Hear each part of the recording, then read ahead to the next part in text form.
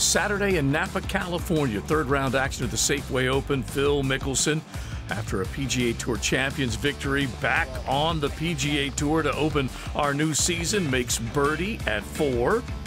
Now, Ashkevatia, third shot at 18, and the 32-footer goes in, and that moves him to 12 under par.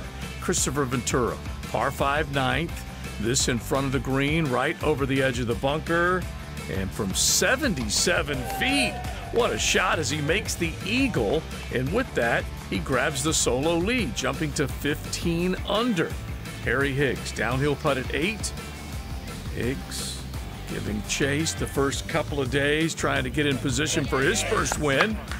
And the birdie at 8 drops, and he gets to 14 under par. Cameron Percy looking for birdie at 9. A lot of opportunities in this opening week of the new campaign. James Hahn, tee at 11. Hahn looking for a pin cut high and in the back left corner.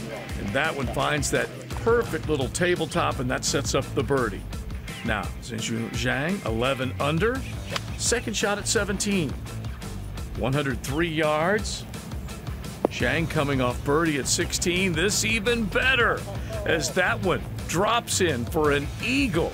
And Zhang's reaction once he knows? Yeah. Cameron Percy looking for the solo lead. A chance to get to 16 under. This at the 10th, 31-footer. Downhill putt, and that one goes in. Solo lead in the hands of the Aussie. Brian Stewart, 14 under as he works 14. 132 out, pin on the right side, and a beauty. Lays it right next to the pin, just above the hole when it comes to a stop, and he would tap that in to get to 15 under. Higgs now at the 10th.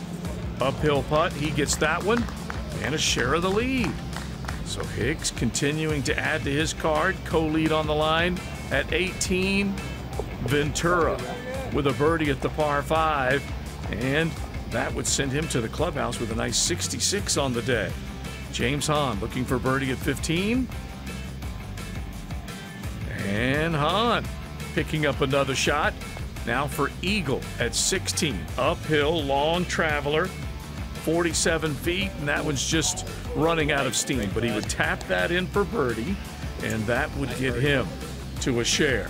And so he is in at 16 under. Cameron Percy looking to make it a 3-way tie at the top.